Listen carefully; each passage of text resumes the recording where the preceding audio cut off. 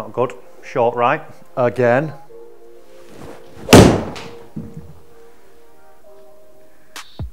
Like it. And that will do. I'm going to give you 3 tips that you need to be doing with your irons to make sure that you're hitting better iron shots, more greens, better strikes, more distance. Let's have a look at the first one. Number 1 is all about actually your alignment and how you square the blade up. What I see from a lot of people when I'm giving lessons is that it's so simple, and if you watched a pro versus an amateur, the pro gets it right pretty much 99% of the time, as where the amateur might be like 50%, might be 40% of the time. And what I'm talking about here is how we line this leading edge up. If you look up here for me, I've got my target now, which is the center of the green. And what I would want to do is make sure that I'm getting my blade parallel to that target line, because what I want to see is that the middle of my club is now looking straight down my target line. But what I see a lot of people do is they sort of grip the club, not really being aware of where the leading edge is, and then they try and figure it out as they then put the club in. So then they try and square this club up, and then the grip isn't right. So what I want to make sure that is happening is that when I go to actually grip the club, I've got to get that face square as I do it. I don't want to see it open and I don't want to see it closed, then try and change it once I've gripped it. Get that face square, then take your proper grip, and then from there, as we put it in now, and if you come in close here with this yellow cane, what I'm able to see is when I've got it nice and square, we can see it now matches my centered line there. What it isn't doing is sitting really open to it, or it isn't sitting really close to it, because even if we just think of this face being a little bit open or a little bit closed, as that starts to change, when we get further out there, that distance and direction is really going to be off there. So we've got to be aware of that one. So as I stand in, I want to make sure that I've got a nice square club face here, and from there I can pull the trigger, hit my shot, and I should hopefully find that it's somewhere near the green.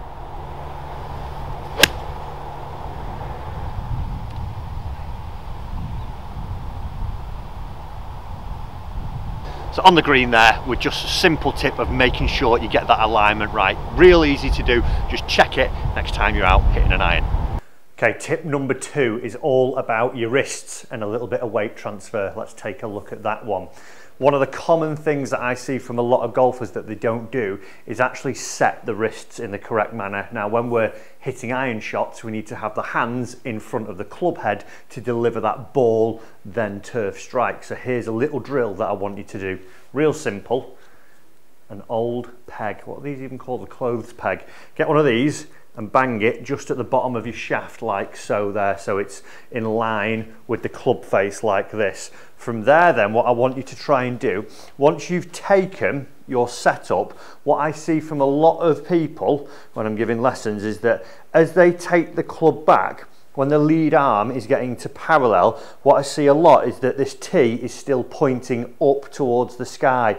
Even some cases it's actually pointing almost out backwards, as where what we want to try and do to create the angles to give us that good strike, we need to get some leverage, we need our wrists to be involved. So place a club, one of your other clubs, about a foot behind your golf ball, and that's going to be running down your ball to target line here. From there then, what we want to try and do is, as I'm working my club back and it goes along the club here and starts to work inside, I want to, as I get to the point where my left arm, for me as a right-handed golfer, is level with the floor, I want this tee, this little peg, now to actually point in towards my body. What I don't want to be doing is going nothing, nothing, nothing, nothing, nothing, nothing, then try and create it, because what happens as well on the way down is people throw the peg very early, and that leads to this poor little scooping motion. What we want to try and do is get it looking into our body, and then on the downswing, keep it looking into the body, and then when we get to where our hands are somewhere near the middle of our chest, that's when we start to release it. That's going to help us give us that crisp strike. So a few little rehearsals, we'll see. Up, set the peg. Up and set the peg. From there then, just hit maybe a 3/4 one, feeling that you're getting that little set of the peg. And a beautiful little crisp strike there. And even with a shorter one, that has actually gone 165 yards carry with me feeling that I'm just chipping my 6-iron. So you can imagine if I bring that into my full swing, I'm going to start to see that I'm getting a lot more power. Stage 2 of that, like I say, we need a little bit of weight transfer. Real handy tip. Get a tennis ball, cut it in half there. It's going to serve as a little bit of a pedal for us. What we want to try and do is that once we take our setup, we're going to try and get pressing on the pedal in the downswing. So take your normal setup, then apply the pedal under your front foot, because what I would see from a lot of people, when they've not hinged it and they start to throw it early, they actually work onto the back foot and try and get a little bit scoopy. Again, we don't want that. What I want you to do is feeling that you get your hinge, and then to start your downswing, I want you to press the pedal. So you're going to feel that you're actually pressing that down into the ground. Then we turn the body and unload the T-peg as the final bit, and that's going to get a great weight transfer. It's going to get us using the angles at the right time, and it's going to get that strike. So a couple of rehearsals without the golf ball. Hinge it, press it, release it. Real simple. That's the sequence we want. Hinge it, press it, release it. And from there, we're going to get that crisp little strike. So let's just give that a go. I've got my hinge.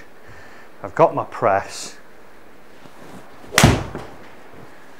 Wasn't enough press there. That wire was a little bit skinny. So we'll hit one more. Trying to feel it. But even there, that's not actually a bad shot for a little chip. But I've got to make sure that I'm really feeling that I shift that weight down into the pedal to make sure that I've got a good weight transfer. So good setup, hinge it, press it. That's more like it, Matt. Oh, and even there again, 3/4 shot. I'm getting pretty much all the way up to the green just by getting some good connections there. Let's take a look at the third and final thing that I want you to be doing. Third tip, guys, if I hit the green here as well, I want you to hit that little sub button for me, and there's a reason for that. All to do with tip 3. Oh, I mean, if I get it a hole in one, look at that, beauty. Absolute little beauty. On the green, hit that sub button for me. So tip 3, I've just hit the green there because I actually understand my own performance. When I play with a lot of golfers and when I'm teaching a lot of golfers, they don't quite understand what they do out on the golf course. So majority of golfers, actually 47% of golfers, miss greens short right, because generally we see that the majority of people have a slice. Now, if you've got a slice, it's going to take some yardage off your shot. So for me, when I'm here, I've set this at 190. If I hit my slice, I'm going to actually have to hit my 6-iron about 200, 210 to get all the way up to that 190, because it's working from left to right, and that's going to take distance off it, which a lot of golfers don't equate for. The best 7-iron you probably hit, when you think of it, actually probably went pretty straight. It was really well struck.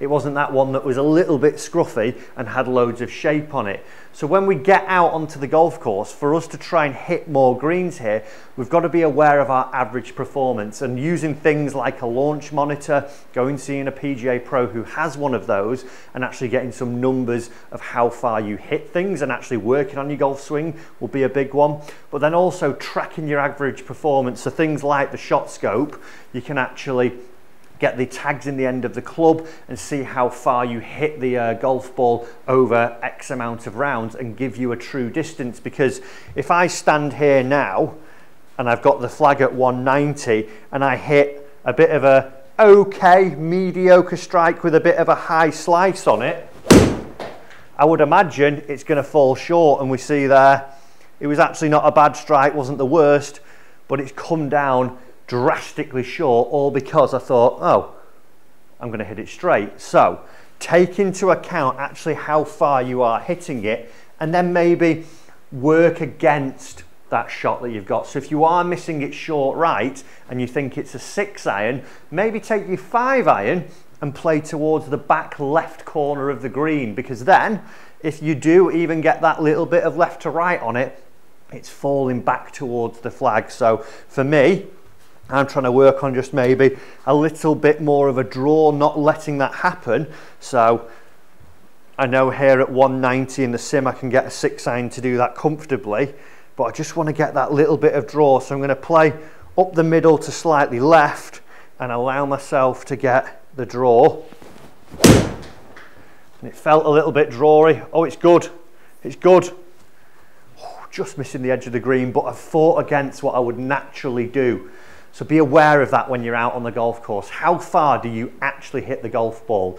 Is it your best shot you're actually working off, or is it your average shot? Because if you do that, you couple together some good address positions, we get that good hinge and that press, we're going to see that you're hitting better irons. Guys, hope you've enjoyed the lesson, and I'll see you in the next one.